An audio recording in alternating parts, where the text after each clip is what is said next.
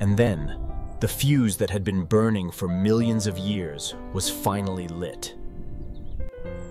Among this explosion of life, one group became the icon of the age, the trilobites. Its name means abnormal shrimp, but it was no shrimp. It was the largest animal of its time, a true giant. The strike is swift and precise. The trilobite's legendary armor has been breached. Its mouth was a bizarre, circular plate of sharp, interlocking parts designed to crush the shells of its victims, Dunkleotis, a 10-meter-long armored fish. It wasn't just a hunter, it was a living battleship. The bite was catastrophic, a demonstration of the ultimate power in the Devonian seas. The reign of the armored fish was at its absolute peak.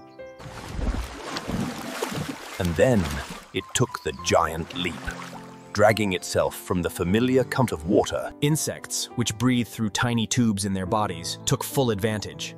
Dragonflies like Meganeura grew to the size of seabirds. Arthropleura, a millipede the size of a crocodile. It was the largest land invertebrate of all time. Now, vertebrates could reproduce anywhere. The final chain tying them to the water was broken.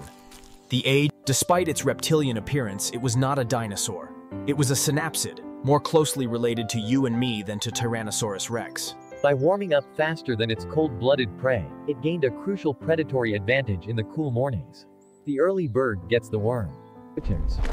They were the Gorgonopsids, the Gorgon faces. Fast, powerful, and possessing key mammalian traits, the attack is an explosion of speed and aggression.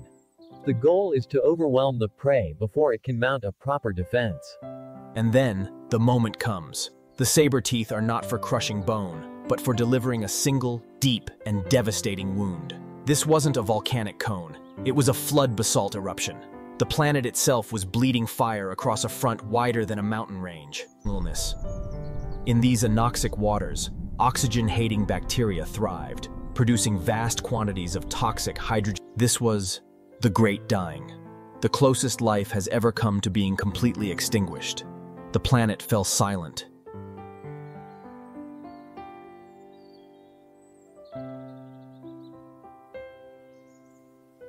The age of dinosaurs was about to begin.